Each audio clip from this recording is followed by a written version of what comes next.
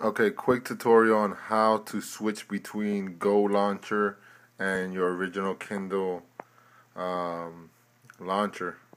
If you want to go back to the way the shelf view that comes stock with Amazon, the way to do it is clicking your settings button and then clicking more. Now we're gonna go to applications. From here we're gonna click Go Launcher.